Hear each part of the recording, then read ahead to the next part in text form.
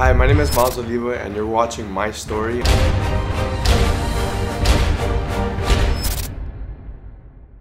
I was just gaining weight throughout all of my teen years. The girls weren't really interested. I mean, I was always set as the big brother. I got bullied a lot. I mean, people like to pick on other people, and especially when you look different. And unfortunately for me, I was pretty big. I mean, that's how people treat you nowadays, depending on how you look. No matter how much somebody says the looks don't matter, it's unfortunately all about the looks. And it got towards the end of my high school year and I was already at 350 pounds.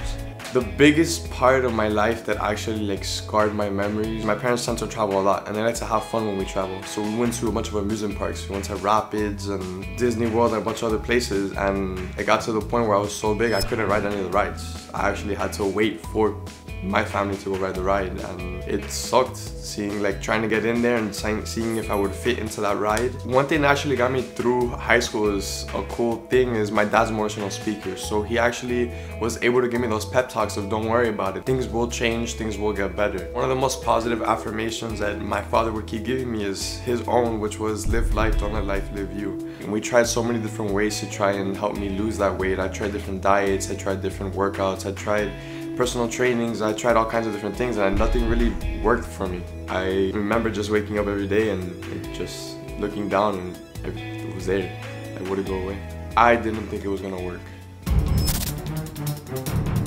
After having all the positive energy from my dad and sitting down and talking to actually both of my parents, I came to the conclusion of trying a small procedure in order to change my life. I was ready for a change in my life. I was tired of having my looks dictate how people treat me. It really sucks. I mean, coming from both angles now, I would have never thought I would have been here 2 years ago. I would have never thought I would have been healthy or fit. Pretty much, the procedure was only a small part of it. I mean, after when I got the procedure, a lot of it was mental. People don't realize how much our minds actually affect our lives. So one of the biggest concerns when we were actually getting ready to do the surgery was thinking about the long term. Most of the people that get these surgeries, around 60 to 70% of them end up getting the weight back within the first 3 years. So that was the biggest concern, was being able to fight your mind in order not to gain the weight back. I came to the point after a couple months of having the surgery where I hit a plateau. I had already lost a good amount of weight.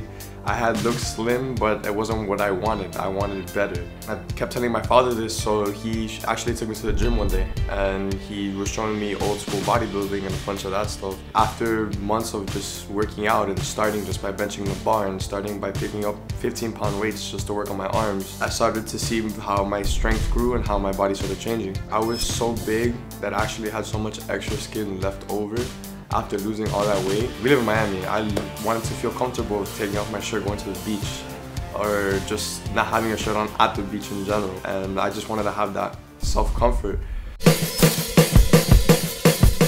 So I took bodybuilding and kept going with it and started doing my own homework and started expanding my knowledge with fitness. So we're gonna go ahead and do the curls and then jump straight into push-ups and start doing mat push-ups. I'm always here. Later on today, I even got some friends to come with me, so I'm gonna go ahead and actually train her. I even help my friends, and I get my friends to get in better shape as well. And one of the best quotes that my dad actually showed me was, the day you think you learned everything is the day you lost everything. And I always keep that in mind when it comes to anything that I try to learn now. One cool thing about fitness that I learned is it's not so much as having competitions against somebody else and see if you're better than them, but it's to better yourself, to be better where you used to be.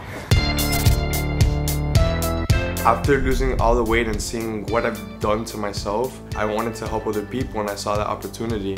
For me, I'm getting uncomfortable speaking, but not even uncomfortable. I'm getting nervous speaking about this and anxious because I want to help other people. I know what it's like to walk into a room and you're the fattest person in the room, not even just in size-wise, you're the biggest person, and it makes you feel uncomfortable, and I understand how that feeling is. And then I understand walking into the room and actually have a girl here to look at me and smile, and it's just like before I wouldn't have even looked at me. My life right now is pretty much all about fitness. I mean, got a job to work in a gym just so that I can learn more. I try to find every possible way in order to expand my knowledge within fitness to help people. Right now, I'm going to school to study for personal training certifications, and not just one, but many. I want to have so many different tools under my belt that I can help any variety of people. Anybody who either wants to lose weight or just to tone up.